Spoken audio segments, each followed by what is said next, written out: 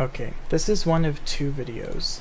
This is the brief one where you know how to use Cheat Engine and the cheat tables, you're just not too sure about the item editor specifically. I do have the stat editor as well, but I'll be going over that in the detailed one since I find it to be intuitive, so it's not so much how do you use it, but more like what can you do with it. Whereas the item editors can be more like how do you use this. So, you already have Cheat Engine in your computer. To get the item editor, this is where I got it. From GameCMD website, gives you some information, a brief description, then author cab88 for this cheat table. You can click the link here. Takes you to the media file download. Go ahead and download. And it's ready to go, no zip file or anything. So I'll put that there. I already have them over here, but I'll just have them again over here for the tutorial. Right? I suggest being in windowed mode. You're going to be switching back and forth a lot. If you don't know how to go to windowed mode, very simple. Just go to display. It'll probably be full screen by default. Change it to windowed, keep it HD for Gustas, and we're ready to go. So I already played the beginning scene and we're in Haven. We just woke up. I haven't even gone to the hinterlands or anything. So this is the earliest we can access a store here in the blacksmith. So go ahead, open. Head over to your crafting materials to sell, and before you start selling, open your cheat table, go ahead and say yes for allowing the app to make changes. It's perfectly safe, don't worry. And then you click this icon in the top left corner here, hit Dragon Age Inquisition, that's the game this cheat table's for, hit yes. And before you start selling, I recommend going here. You can either check the box or press the spacebar, it does the same thing. And this will allow you to sell items while retaining a full stack. What does that mean? That's what that means. So just go ahead and do that.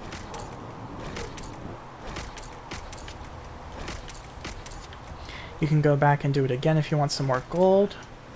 Or if you can't be bothered, you can go here into the Inquisition editor. You'll have to exit the menu and go to the hero menu for these items to populate, but you can do it there and edit the gold value. But I'll go ahead and stay here for now. Perfect, now we're rich. Richer. Then you go to the buyback menu, and now you're ready to start editing items. Use the shop item editor. You can use this, but it's just gonna be a mess, and it's not what it's intended for. We're in a shop, so use the shop editor. Right? And you'll be utilizing this. So right now this is a question mark because we don't know what item we're editing. We have to select it and bind it so that we know which item we'll be swapping.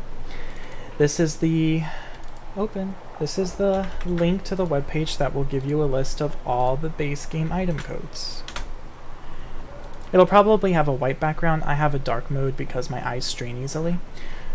So let's say I want Dragonthorn to be another herb, right? So good thing about this is it's pretty intuitive. Oh, and if you don't know how to bring up the search feature in browsers, I know some people who haven't, it's fine. You do Control F. You'll want to know how to do that for this. Then you can just type in herbs and it'll start where the herb list commences. Let's say we want this vein. We go back here. It's not bound to the item yet. How we do that? We go here, just sell one, and if you notice now it's changed. And you can confirm it is tied to Dragonthorn here. And hit cancel. Don't mess with the gray stuff at all. This is the actual item code itself. You edit any of these and you're gonna probably ruin your game's files and you'll have to repair it or reinstall it because this will be editing the actual file. What we're doing, we're not editing the file, we're just tricking the store into thinking it has the item we want. So it's different, and thus why we need this function instead. So once you have an item that's addressed, go ahead and either click on the square or just press the spacebar. It'll let you know what you need. Go ahead and paste it. And in case you paste a code over or an item string over that has an ending white space like that, see how there's like an extra white space there? Go ahead and delete it. You need to make sure there's no spaces front, middle, or the end of it because the space does have its own code and it won't recognize it. So once everything's good, you hit change.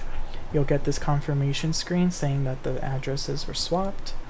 Go ahead and uncheck the change bar, come back to the game screen, go to the next item, rinse and repeat. Now notice down here, pay attention to the bottom portion where it'll change from the last item to the new item. Boom. That's all you need. Once you see that change, you know that it's locked on Serpent Stone. You can confirm again by going here.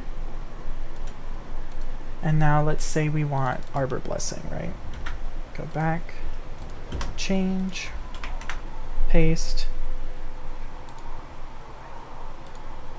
uncheck, return, next, bind, rinse and repeat. This is also going to work for schematics. I don't advise trying to switch craftables into weapons or armor. One, it won't work, and two, it's better just to keep like-minded items to like-minded swaps. So if you want an herb, use an herb. If you want a schematic, you can still use an herb, because schematics are the exception. They're hard-coded so that you can only purchase one instance. Even if you edited such that, you know, let's say you had a schematic here with a 1000 count, that's just a visual representation. Once you buy it, it'll disappear, because it's hard-coded to only let you buy one schematic. So let's go ahead and now switch Samite into the refined Battle Mage Coat schematic. Okay. You don't have to do that each time, I just do it as a further confirmation, because I lose my train of thought easily. It's good. Uncheck, go to the next one. Change down here so I know it's good to go. We'll do the arms next.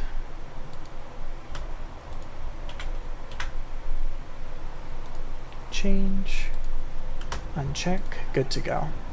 And I guess I'll do it a weapon just to show you. So what's a weapon I know?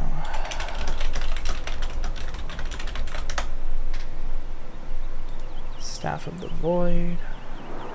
My favorite staff to use for my Inquisitor. Looks really good on her. And this is where that search function is going to be useful. There we go.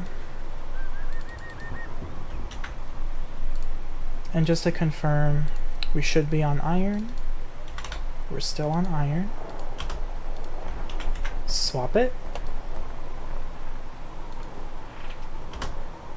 All good. Now I could continue, you know, rinse and repeat until I run out of items to swap. So once you're all done, exit the shop.